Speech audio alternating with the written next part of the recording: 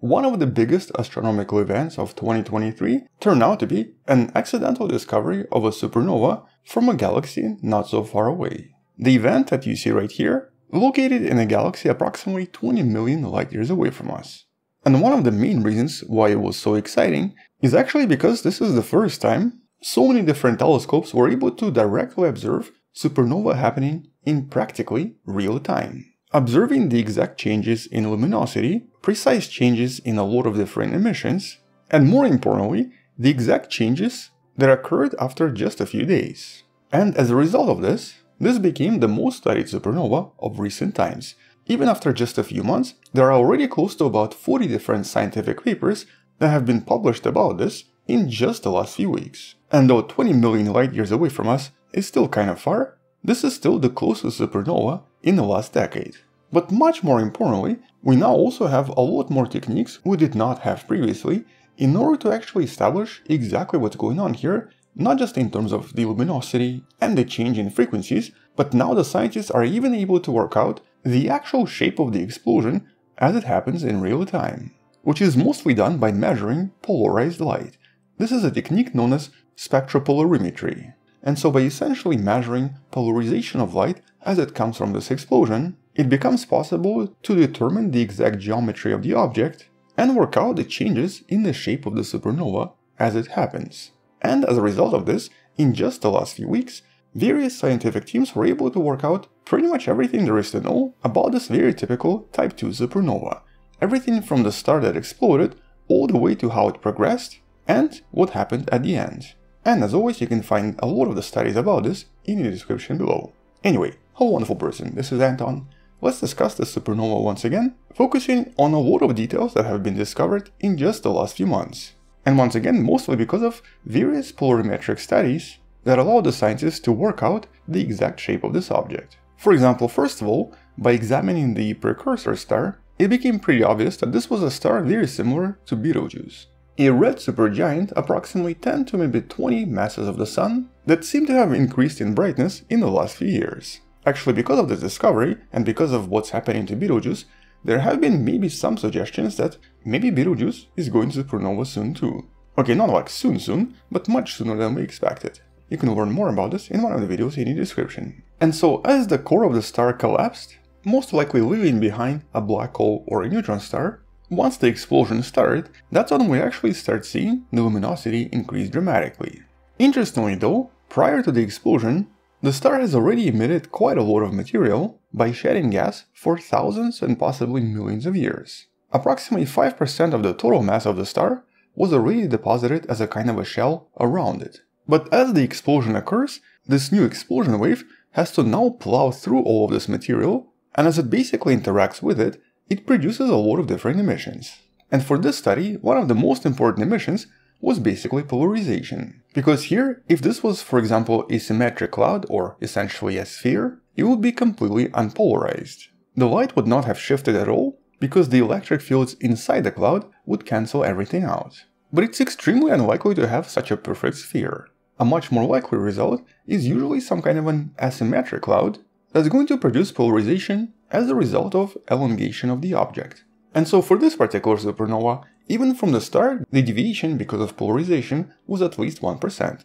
And though it might sound like a very small amount, it's actually quite a lot for explosions where the materials move really fast. And as a result of these observations, the scientists here identified 3 separate stages, 3 phases in the evolution of this exploding star, separated by very specific transitions, with the first stage lasting for approximately 2 to 3 days. This is when the light was dominated by various emissions from the circumstellar medium, or basically all of the gas that was left behind from all of the previous emissions that lasted for thousands of years. And so basically, as the explosion plows through this gas, it starts to interact with various atoms that were thrown off by the star during its red giant stage. And so because the explosion itself produces a lot of X-rays and ionizes all of this gas, a lot of the material here starts to glow, producing very specific spectral emissions. This is usually referred to as the shock ionization.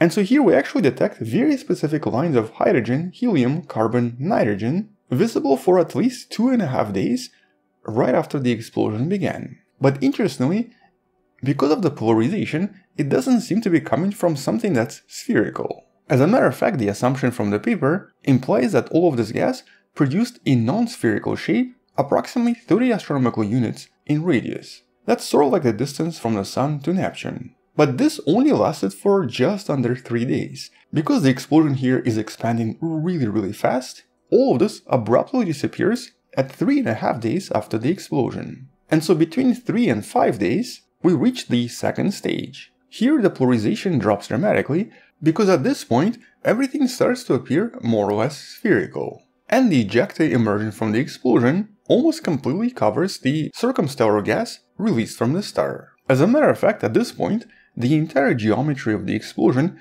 seems to shift dramatically. This most likely happens because at this point, there's no more interaction with the gas from the star, and all of this ejecta is now able to move freely without interacting with anything. But then after about 4.5 days, so here we're talking about 5 to 15 days, the ejecta from the explosion breaks through all of the circumstellar material and engulfs everything around it. But at this point, the polarization data suggests that it assumes some kind of a peanut-like geometry, not the spherical geometry that we usually expect from supernova.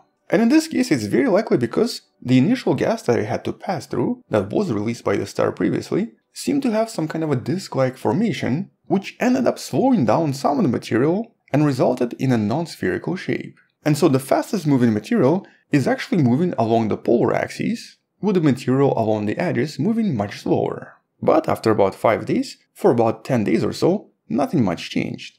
At this point, the ejecta from the explosion dominates everything, but also slowly starts to dissipate, reducing the overall luminosity of the explosion, with the supernova itself reaching the luminosity peak and then slowly decreasing over time. And of course, after a few months, it's practically invisible. We're still going to be able to see some kind of a supernova remnant, and very likely some kind of a gas formation in the vicinity, but in terms of overall luminosity, it will be very difficult to see anything now.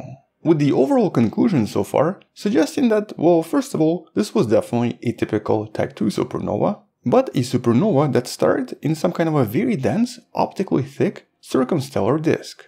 And the interaction with this disk was visible for at least 8 days after the explosion started. And because of the interaction with this disk, it might have even increased the overall luminosity of the supernova, making it just a little bit brighter. Basically suggesting that the amount of gas lost by the star before it explodes does determine the overall brightness and the overall emissions from the supernova itself. But except for that, everything else about it was quite as expected and quite typical. Even the composition of all of this gas released by the star was very typical of a red supergiant, similar to Betelgeuse. Interestingly though, the studies discover that in the last 3 to 6 years before the collapse, the overall mass loss of the star increased dramatically, resulting in what the scientists refer to as superwind, basically stellar winds with velocities of up to 50 km per second. A little fact we can now use to maybe discover other supergiants that are about to go supernova. As far as we know, Betelgeuse is not there just yet. But for supernova scientists, or really anyone studying astronomy, these few months have been super exciting. So far, this has been one of the most investigated supernova ever, and allows scientists to discover and confirm a lot of different ideas we had about supernova, in the process helping us understand what happens to these stars and what exactly happens right after they explode with absolutely incredible accuracy. Here, the scientists were able to observe changes practically in real time. So definitely cool stuff, really exciting discoveries, and something we might learn more about if another supernova even closer to us happens in the next few years. And so until then, that's pretty much all I wanted to mention. Thank you for watching, check out all of the papers in the description below, check out previous videos about the supernova in the description as well, subscribe, share this with someone who loves learning about space and sciences, come back tomorrow to learn something else, support the channel on Patreon by joining channel membership or by buying the Wonderful Person t-shirt you can find in the description. Stay wonderful, I'll see you tomorrow, and as always, bye bye.